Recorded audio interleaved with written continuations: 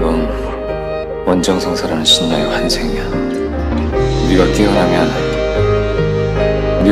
안 되거든. 나의 기억 속 어딘가 나를 부르는 그 목소리 점점 더 가까워지는 그날의 흔적이 자꾸 여기를 끌어 싸우다 영영 그쪽으로 넘어가 버리면 어쩌나 싶고 조마조마해.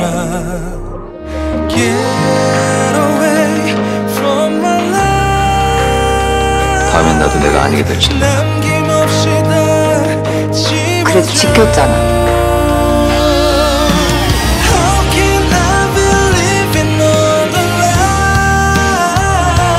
내가 자신이 없다고. 널 안 줄 자신이. 그러니까 그만 돌아가. 나 안 죽게 해준다며. 지켜준다며. 약속했잖아. 완전히 속였어.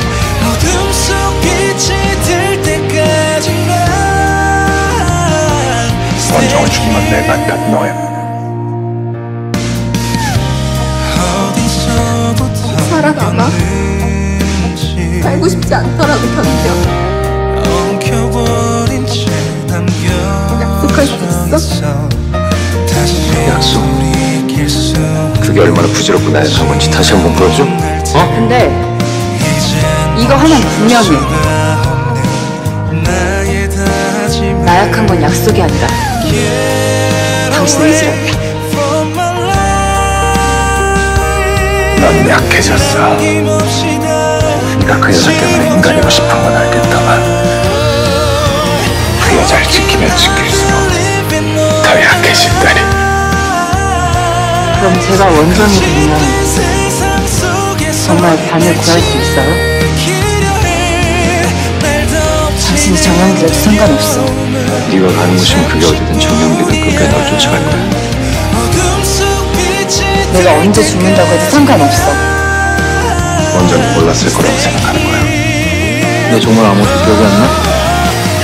너 뭐야? 기억해낼게.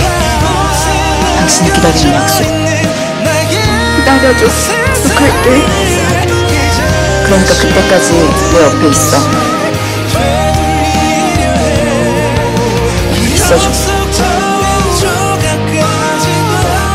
그래서 바보처럼 여전히 지키고 있는 거야.